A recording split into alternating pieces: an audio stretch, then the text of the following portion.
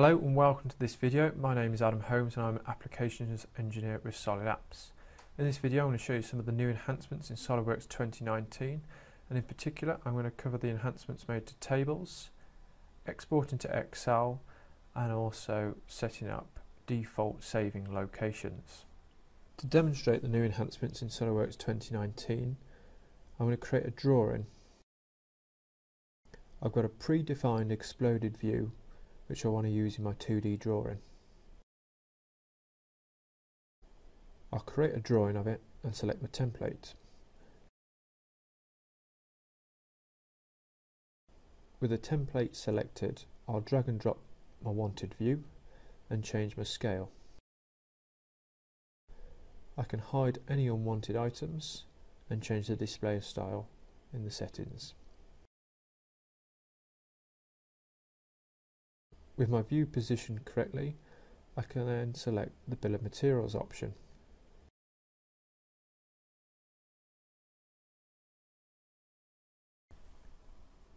I can then position the bill of materials on my drawing, and then from the bottom right hand corner drag and reposition the size. If I select the bill of materials, across the top I can then change all the text to uppercase, keeping things consistent. I can then use Border Edit, which is the new feature in SOLIDWORKS 2019, to select edges and adjust the border thickness around the table, outlining the outside of the table.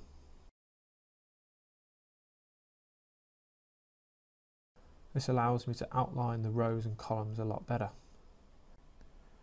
Another new enhancement in SOLIDWORKS 2019 is a new feature when exporting to Excel.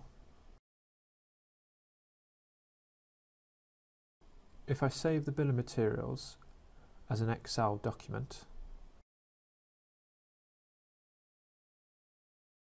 and include the option thumbnails as below,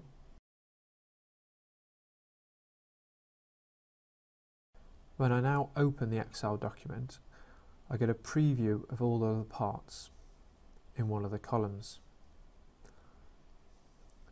as shown down on the left hand side.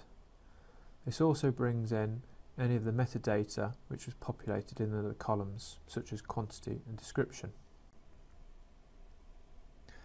Another new enhancement in SOLIDWORKS 2019 can be found in the system options file locations.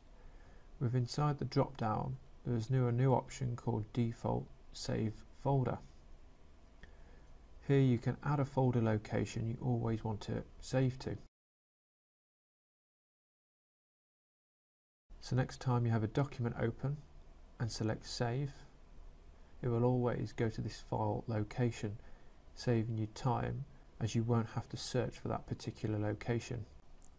I hope you found this video useful, and if you have, please give it a like and don't forget to subscribe to our YouTube channel for more content on what's new in SOLIDWORKS 2019.